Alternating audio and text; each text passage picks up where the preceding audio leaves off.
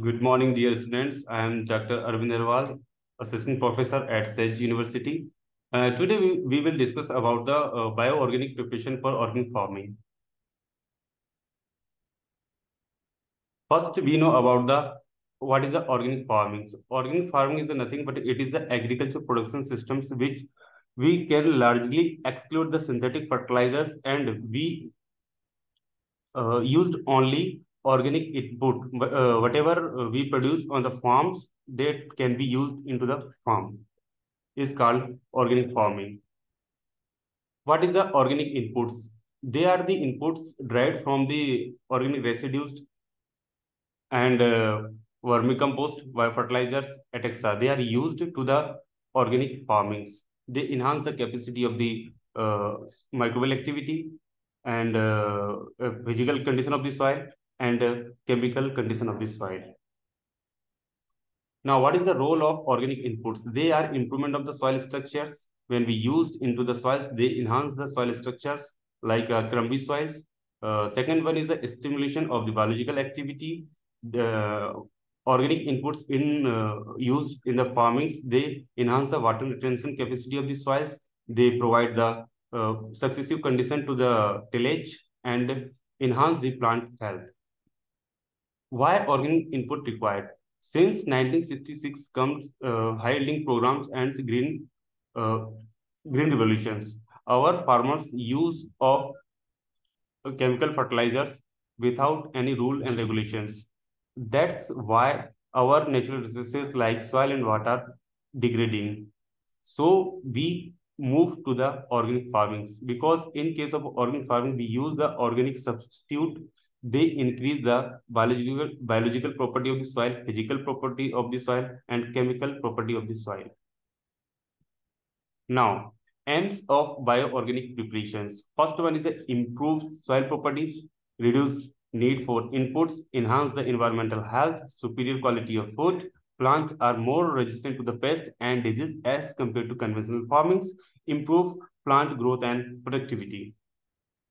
Now, what is the difference between conventional and organic farming? At this time of agriculture system, chemical farming is called conventional farmings. Now we can move to the organic farmings because in case of conventional farming, we can achieve the yield high as provide the recommended dose of fertilizer, but in the long terms, we inhibit and degrade the soil and natural resources.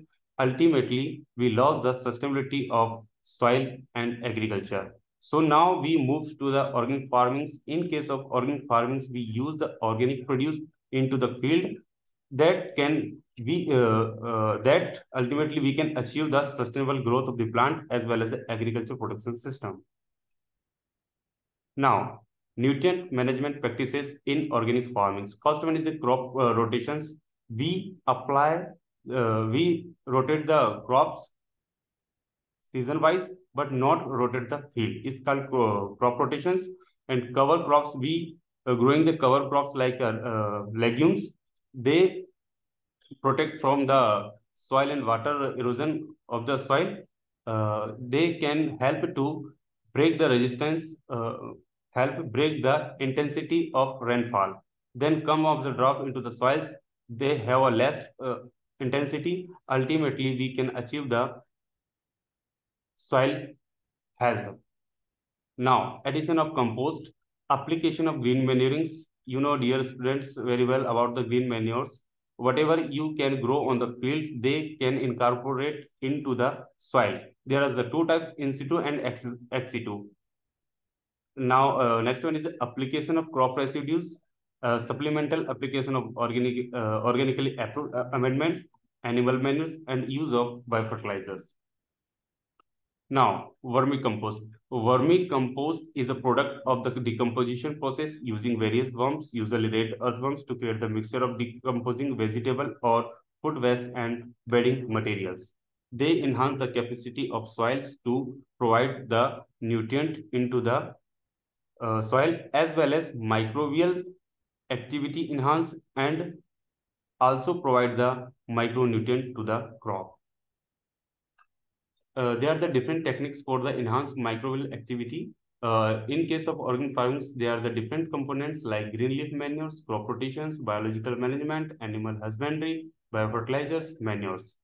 Now we discuss about the conservation tillage. Any tillage systems which maintain the at least 30% crop residues on the soil surface is called the conservation tillage. There are the two types of conservation tillage. First one is a zero tillage and second one is a minimum tillage. Now, what is a biofertilizers? Biofertilizer is an organic substance we can use into the soil. They can increase the biological activity of the soil and they fix the nitrogen from the atmosphere into the soil to enhance the growth of the plant. Now, classification of biofertilizers. Biofertilizer have two types. First one is a nitrogen fixing biofertilizer. Second one is a phosphorus mobilizing biofertilizers. Now, nitrogen fixing bacteria for the legumes. First one is the rhizomes. Rhizobium is a associate bacteria. They are live into the root of legumes. They can fix the nitrogen from the atmosphere and take the energy from the root. They are helpful to the crop and as well as provide the beneficial hormone to the crop. Now, nitrogen fixing bacteria for the cereals. First one is the azotobacter. Azotobacter is a free living nitrogen fixation bacteria. They are not dependent to another host. They can survive singly and fix the nitrogen from the atmosphere as well as provide the hormones to the crop.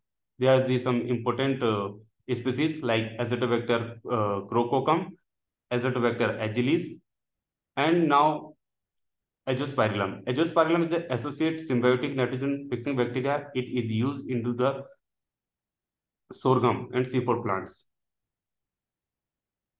Now, phosphorus mobilizing bacteria. Why to record the phosphorus mobilizing bacteria?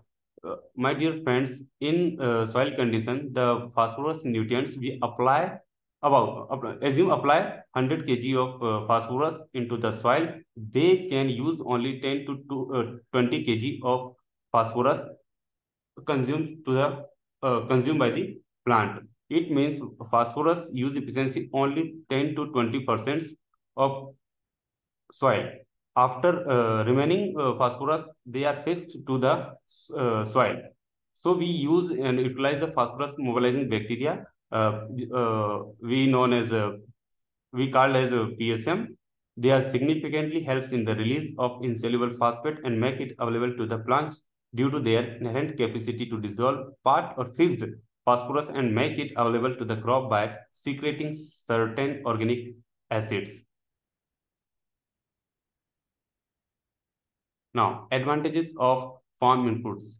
We can achieve the soil structure, good soil structure, stimulation of the biological activity, and balanced soil ecosystems, and delivers nutrient in a slow but sustainable rate, preventer over fertilization. Now, benefits of biofertilizers. Biofertilizers are eco-friendly and do not have any ill effect on soil health and environment. They help in better nutrient uptake and increase tolerance towards drought and moisture stress. Secrete some fungi, static and antibiotics like substance which reduce the incidence of the various soil-borne diseases. Now, there is some picture of liquid biofertilizers. And thank you, my dear friends. Stay tuned and subscribe to Sage University Bhopal.